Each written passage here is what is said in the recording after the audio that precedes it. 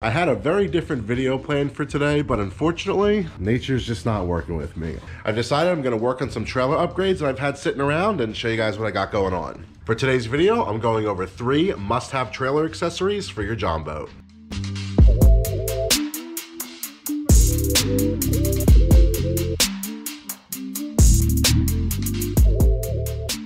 I think one of the most important additions or upgrades you can add to a trailer, if it doesn't have it, is a trailer jack.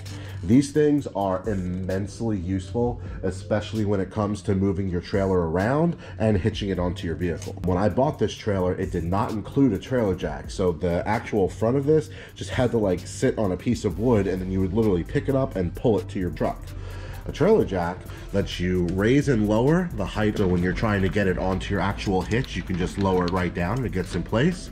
But most importantly, it comes with a swivel wheel. That allows you to just easily move the boat around your garage or wherever you're storing it with just the push of your hand. So the great thing about adding a trailer jack is it's super easy to install. Basically, the trailer jack just clamps to your trailer. It comes with a set of hardware, 4 bolts, 2 on the top and 2 on the bottom. It has a bracket here for spacing. This will fit different thickness trailers. So if you see on the actual bracket, there's a bevel right here. You want that bevel to line up with the tube. That way when this is clamped, there's no way for this to slide up or down. This is the correct way the bracket should go.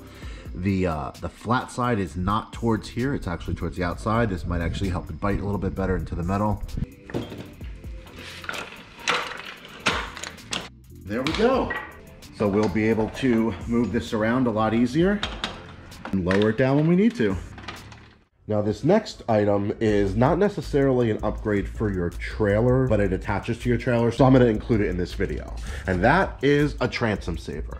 Transom savers attach to a point on your trailer towards the bottom, and they run a brace that goes to the bottom of your outboard. When you're driving and you hit a bump, rather than your outboard bouncing up and smashing back down onto its own bracket, this keeps the force all interconnected with your trailer to kind of brace the impacts of the outboard. So the main reason for a transom saver is to save wear and tear on your transom. Something that I find really helpful is that this gives me a lot of clearance. I live on a very sloped driveway, so without the transom saver, I was hitting the skeg if I just used the actual bracket to keep it up. All right, so the first step to installing our transom saver is going to be installing the bottom bracket that the transom saver clips into. The installation of the bracket is super easy. It's just a single carriage bolt. This is gonna go through the front of your trailer bar, and then a washer and a lock nut on the reverse side. Please excuse my cocked out wrench here. This was part of the transom install. My hands got covered in 3M 5200. Right, so once you have your bracket installed onto the trailer, the next step is to attach the actual transom saver. It comes with a pin.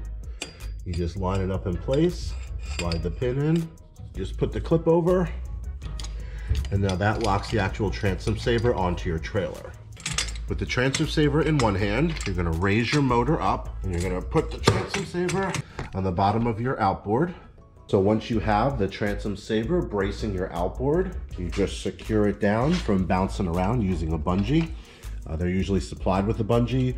Because this was a smaller outboard, actually I had to buy a smaller one than the one that came with it. It clips into the bottom of the transom saver.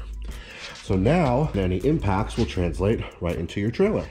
Something that I've really been wanting to install that I haven't had a chance to yet are these retractable transom tie downs. Normally, when you tie your transom off, you have your hook on the bottom and then your hook somewhere on your actual transom. So as a replacement to that, these are retractable transom straps. You can push the release to pull the strap out, and then when you're ready to have the strap come back in, you'll be able to just push the button and the transom straps come back into the containers here. So that way, everything will be self-contained to one unit on your trailer, and you never have to take your transom straps on and off. All right, so I've removed the old transom straps, and I lined up where the new one's gonna go.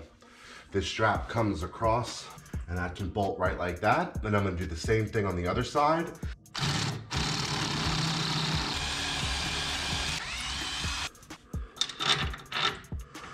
Okay, well, these bolts are gonna be too short. So as luck would have it, I happen to have 2 Pretty greasy sets of bolts, washes, and nuts here that I had used for a trailer roller I was trying to put on that I ended up not using. They fit all the way through. So with the bolt through there.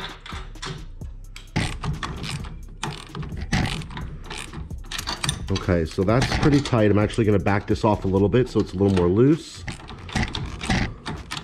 Okay, so now it can kind of move on its own. All right, so that's the angle it wants to be at.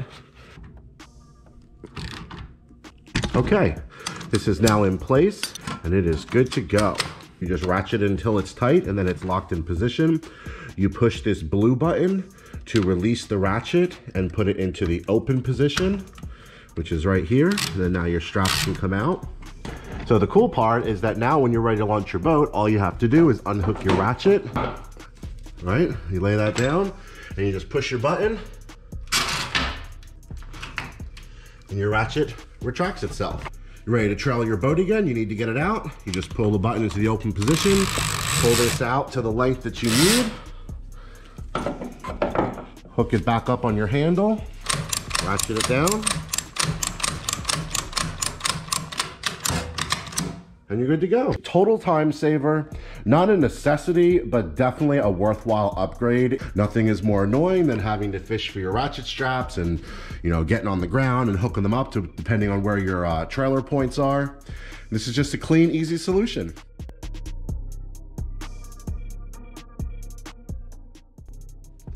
All right, guys, well, there they are. Honestly, I'm kind of kicking myself for not having done this sooner.